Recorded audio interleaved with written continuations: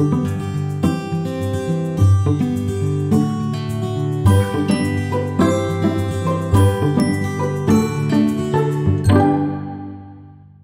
now I will ask Krizza to please share your slides. Krizza was mentored by Dr. Shashank Chetty, who is part of the Stanford Medicine Radiology Department. I guess it's part of the Interventional Radiology Innovation Group at Stanford. Krizza is a kinesiology major who loves mind games, including chess, Scrabble, etc., and is also a K-drama addict. So I believe you have that in common with Sophia.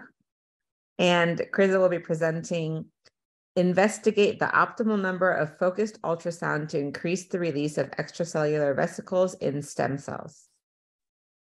Thank you so much, Marissa. So good afternoon, everyone. Thank you so much for being here. I was assigned by my mentor, Dr. Shashank Chetty, to investigate the optimal number of focused ultrasound stimulation to increase the release of extracellular vesicles from stem cells. My internship is in Thacker Lab at Stanford University School of Medicine Radiology. Okay. Imagine waking up every day to a body that has turned against itself, destroying the very cells that is responsible for regulating your blood sugar levels. This is the harsh reality faced by millions of people around the world who suffer from type 1 diabetes, a chronic autoimmune disease that destroys insulin-producing cells in the pancreas. It causes insulin shortage and inability to regulate blood sugar levels with devastating consequences. But what if we could find a way to stimulate the body's natural regenerative capabilities and encourage the pancreas to regenerate the cells it has lost? Dr. Shashank and his team are dedicated researchers working to regenerate the pancreas and protect its islets, bringing hope in the fight against type 1 diabetes. Their goal is to promote natural healing and restore pancreatic function, improving the health of diabetic patients. How? Through an exciting new field called interventional regenerative medicine, or IRM. Research has found that diabetic patients still have some functioning beta cells in their pancreas, even years after diagnosis. This discovery has led to the development of promising new therapies like mesenchymal stem cells, extracellular vesicles-based, or MSC-EVs therapies, which can regenerate and protect insulin-producing cells, offering a viable cure for type 1 diabetes. Recent studies have shown too that pulsed focused ultrasound, or PFUS, can stimulate the release of EVs from stem cells. However, it remains unclear what the optimal number of PFUS treatments is needed to promote the maximum release of EVs from these stem cells. Hence, my micro-internship goal. I am focused on determining the ideal number of PFUS stimulations required to increase EV release from umbilical cord-derived stem cells, or UCMSCs. The following are my research methods. First, UCMSC culture, harvest, and expansion, and then pulse-focused ultrasound. Next, microscopic imaging of cell proliferation, and then live and dead cells quantification, EVs isolation, and nanoparticle tracking analysis.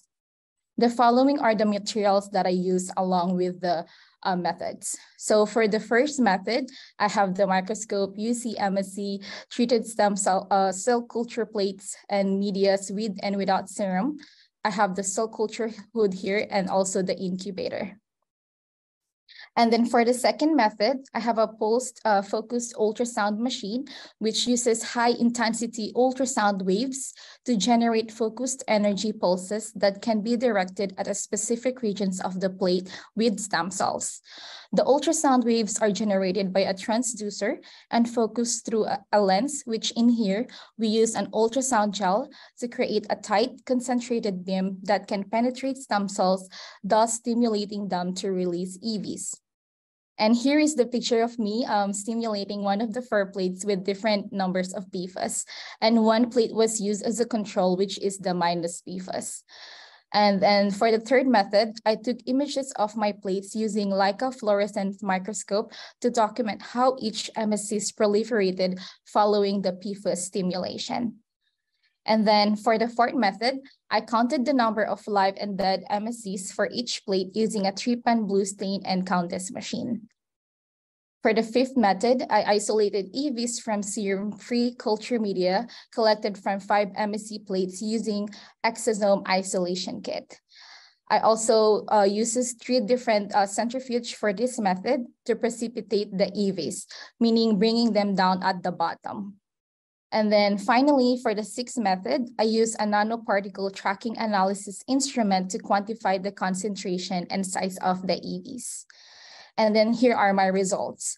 So here, like a fluorescence microscope, images show significant stem cell proliferation with PFAS, indicating increased cell division and multiplication. And then here, I plotted the Countess machine results and confirmed increased stem cell proliferation with PFAS, amounting 481 cells per ml for PFAS 2 and 4 stimulations.